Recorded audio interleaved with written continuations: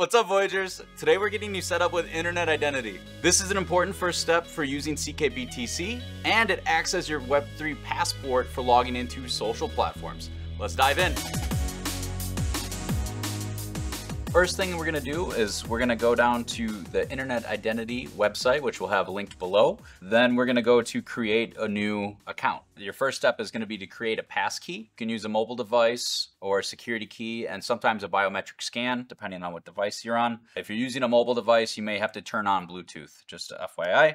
And then once your device is connected, your passkey has been saved, you will complete a CAPTCHA.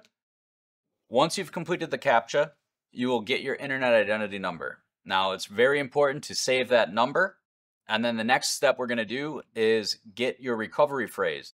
It's really important to back this up and don't share it with anyone because this is literally the keys to your bank. To safely store your recovery phrase, I recommend getting out a pad of paper and recording down 1 through 24 and your internet identity number so you have this safely stored and not on tech devices that could potentially be susceptible to a hack. If you do lose your device, you will be able to restore your account through using these recovery words.